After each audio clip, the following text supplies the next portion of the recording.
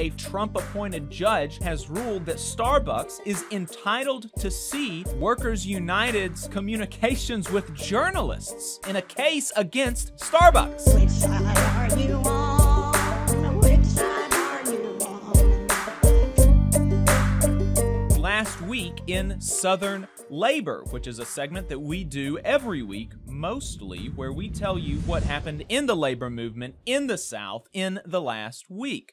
We pull the information from Jonah Furman's newsletter, Who Gets the Bird, which compiles all of this information for the entire United States. So if you want to see what's going on outside the South, then you should subscribe to his newsletter. That is whogetsthebird.substack.com. With that, let's jump into new organizing for the weeks of October 23rd through November 6th. We had 91 workers at Florida City Gas and Power and Light in Miami who are organizing with the International Brotherhood of Electrical Workers, IBEW. 75 contracted custodians at the Atlanta airport are unionizing with Workers United. The Communication Workers of America Local 1400, aka the Alphabet Workers Union, are organizing 58 YouTube music employees in Austin, Texas, who are subcontracted under a joint employer standard. 12 staffers at the nonprofit Center for Rural Affairs in D.C. are joining an independent union. In wins and losses, we had 45 drivers for the Aramark Uniform Company in Houston, Texas, vote 31-0 unanimously to join Teamsters Local 988. Way to go, Houston Teamsters. 22 barge and tugboat workers for the Moran Towing Company in Savannah, Georgia, voted against joining the Masters, Mates, and Pilots Union 6-16. In 3 separate votes, the Independent Restaurant Workers United lost 2 but won 1. At Austin, Texas, pizza chain Via 313. Of the 92 eligible voters, 21 voted for the union and 32 voted against. In 2 votes among 248 workers for PepsiCo in Medley, Florida, 166 drivers dropped the Steelworkers Local 7609 56-70, while 82 production and warehouse workers stuck with the union 57-22. Workers at Pizza Lupo in Louisville, Kentucky won voluntary recognition with the Independent Restaurant Workers United.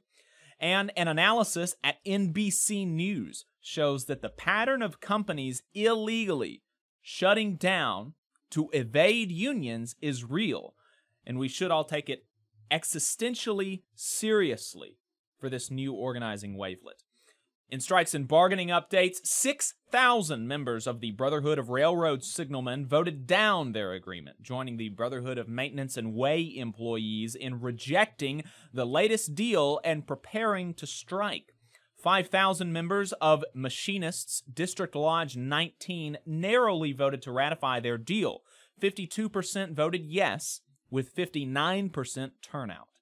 Just a reminder, only one union needs to strike for all of them to strike and shut down the country's rail infrastructure. 2 unions representing educators in Shelby County, Tennessee, are at odds over whether or not to move towards renegotiating a long-expired contract. Love to see that. Elsewhere in transit, drivers in Greensboro, North Carolina, walked off for a day due to a so-called misunderstanding about changes to their healthcare coverage that appear to have been soothed enough to resume operations. In Louisville, Kentucky, after getting quite close to an illegal strike, the Amalgamated Transit Union Local 1447 reached a tentative agreement with the local transit authority. Journalists at the Fort Worth, Texas Star-Telegram have launched a strike fund. The Airline Pilots Association pilots at Delta have authorized a strike. The Airline Pilots Association pilots at United rejected a tentative agreement, and the Allied Pilots Association pilots at American Airlines rejected a deal before even sending it to the membership. Lots of pilot stuff happening last week. Machinists customer service agents at Southwest Airlines, however, had a little bit better luck. with a tentative agreement for their 8,000 members after they rejected the last one. So we'll see what the members say about it.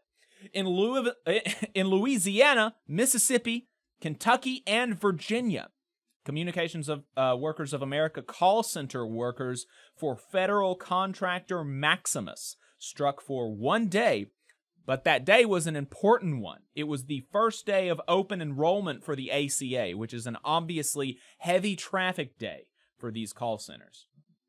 In politics and legislation, Tennessee voted 70% to enshrine the open shop, so-called right-to-work law in the state constitution. In better news, Illinois adopted basically a reversal of that amendment and enshrined the right to organize. So Yes. At least our Yankee friends up in Illinois did something positive for sure.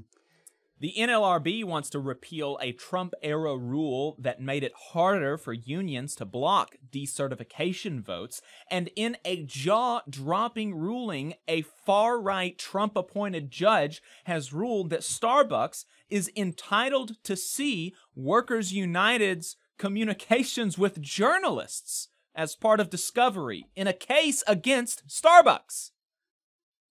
Amazing how broken labor law is in this country. Seriously. In internal union politics for Labor Notes, Jonah wrote about the nascent reform efforts in the massive UFCW and the showdown that could ensue at the 2023 convention and beyond.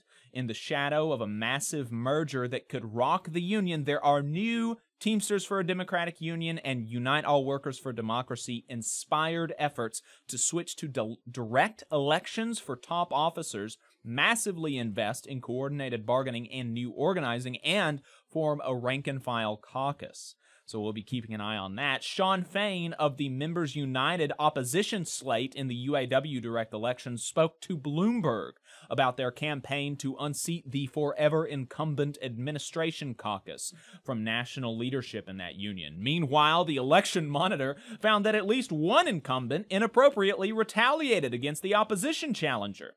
The vote count is at the end of this month, and as of today, only 83,000 votes, less than 9% of those mailed, had been received per the Election Monitor's website. In a five-way race for the presidency, it seems likely that at least that top spot, and maybe some of the VPs where 8 members are running for 3 spots, will see a runoff in early 2023. Jonah also wrote about his third Teamsters for a Democratic Union convention. You can read a write-up from In These Times on that.